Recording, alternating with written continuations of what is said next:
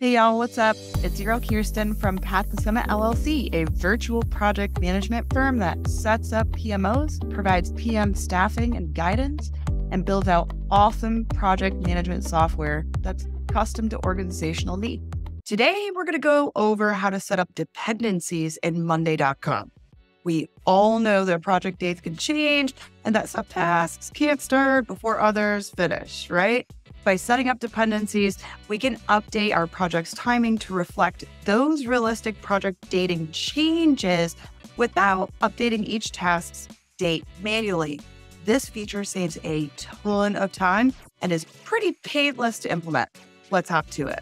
Using our PTS client offboarding template, let's set up some dependencies. There are certain tasks within this offboarding project that need to be completed in a specific order, and that's what dependencies are going to help you with here. First, we need to make sure that there's either a date or a timeline column. If not, click on the plus sign right here to add one. Next, let's add the dependency column by clicking on the plus sign, choosing more columns, scrolling down, and choosing the dependency column. Once we choose this column type, another pop-up menu appears asking us to choose the dependency mode.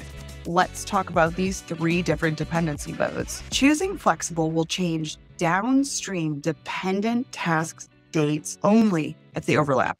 This option is honestly more realistic in project management, as often we need to delay one task but are still on the hook for getting the others completed within the same time frame. Choosing strict as the dependency mode will affect all of the task dates that are downstream and dependent on the task date that has changed. If we move one task date by 2 days, every single task that's dependent on that will move by 2 days as well.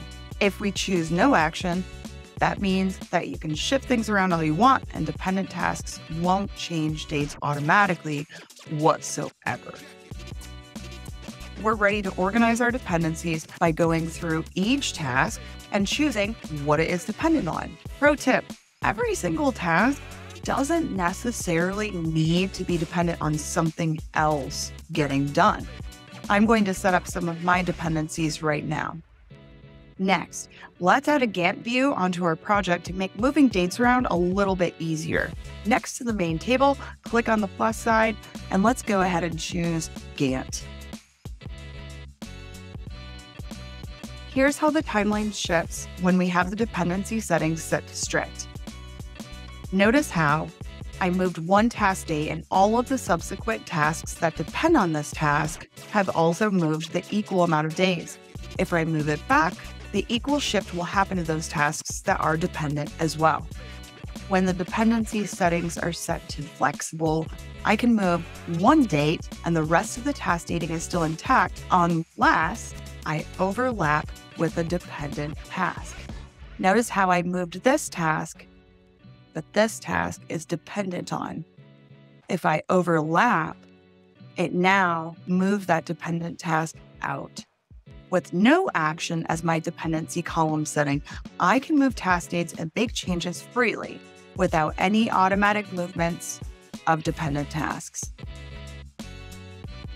When I need to come in and do some contingency planning, I like to set my dependency settings to no action, so I can just mess around and see what we can do.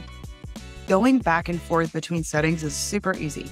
Just click on the ellipses in the dependency column header, choose settings, and choose customize dependency column. This way you can go back and forth between whichever settings you would like. Pro tip, make sure to restrict column edit for both the dependency column and the dating column. We don't want project team members to be able to change the dates and accidentally disrupt the project plan. You can do that by clicking on the ellipses by the due date, choosing settings, and restrict column edit. This can be done for both the dependency column as well as the due date column. Have questions? Comment below. We actually respond. Don't forget to like and subscribe to our Path to Summit channel for more project management tips, tricks, and software tutorials.